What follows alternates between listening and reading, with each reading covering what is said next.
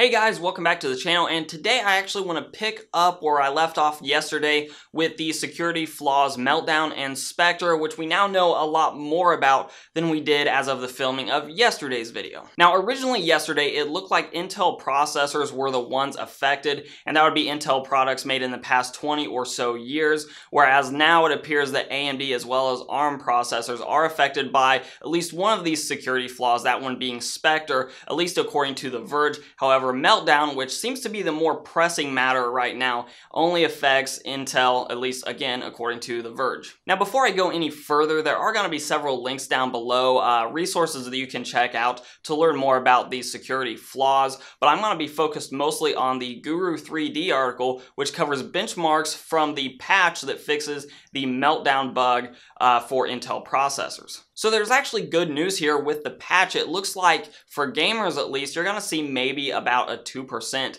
penalty for installing this patch, and that's just in some games. Other games saw no penalty at all from an FPS pre-patch and post-patch, at least according to Guru 3D. And no, they didn't test a ton of different games, but there were several there, and it looks like frame rates are going to be right about where they were before the patch. And that was actually continued from synthetic benchmarks as well as other ones like testing disk speed of SSDs, and they tested some very fast NVMe drives as well as things like RAM speeds, compression, decompression. There's really not a huge difference there if you're just doing what I would call standard desktop applications. Now what's not clear from Guru 3D's article is how servers are going to be affected by any patches that come from those, things like running multiple virtual machines on one server or doing other things.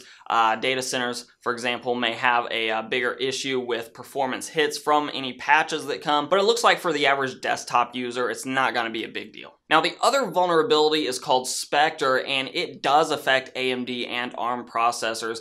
And AMD released a statement yesterday, again linked down below, but in AMD's statement, they looked at 3 specific vulnerabilities, and AMD was only definitely vulnerable to one of those, and there was another one that it's thought AMD is vulnerable to, but at least at the time of releasing the statement, it didn't look like there was actually any demonstration of an AMD processor being vulnerable to it. Also, to my knowledge right now, it's not clear what a good fix for Spectre is going to look like. Obviously, Meltdown is going to be fixed in the coming days, weeks, or months with software patches, although I'm not sure that Spectre, at least from what I've read, is going to be that easy to deal with. And the only good news there with Spectre is that it also looks like it's the harder of the 2 flaws to exploit for some sort of malicious tool, so at least there's that, I guess. So this is definitely a developing story, and we'll sort of keep an ear to the ground on any details that continue to come out from it. Again, links for some valuable resources to continue reading up on it are down below, as well as the Guru 3D